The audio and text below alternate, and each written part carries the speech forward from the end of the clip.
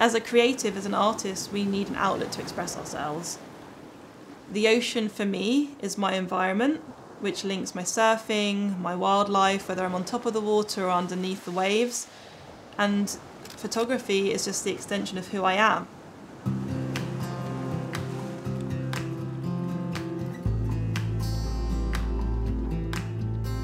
I always had that free spirit gene. I always really wanted to see other cultures.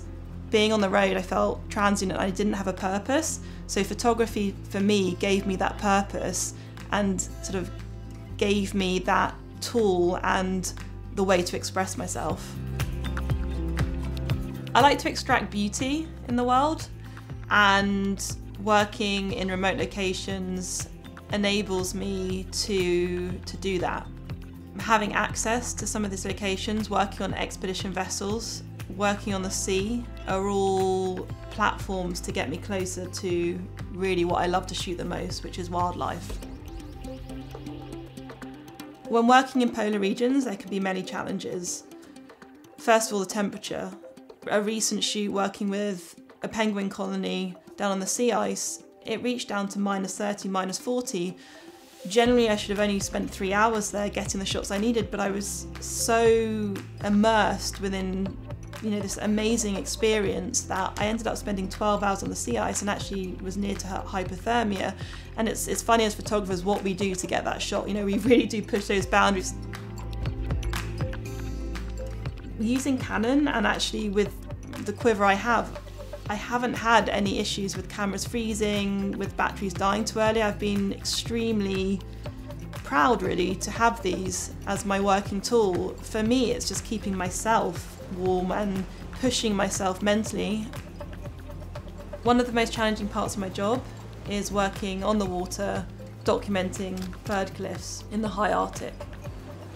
Using my intuition to anticipate the movements of the birds when they fly out of their nests, and you have that split second to get that razor pin focus right on the eye. As a wildlife photographer, it's important not to disturb wildlife. Many photographers or filmers would choose to shoot long focus lenses. I shoot the EF300 prime. For me, that's a good balance. The focus is long enough, but at the same time, it allows me to also capture some of that landscape. Being able to handhold the EF300 prime on a rib, on the ocean, and having an amazing IS gives me my shot. Primes to me might not give me the flexibility to be able to reframe my shot, but it focuses my eye. With my photography and how I see, I like to keep things simple. I like to see the frame straight away and then bring what I need into what I already can see through my viewfinder. If it doesn't fit, then it's not my shot.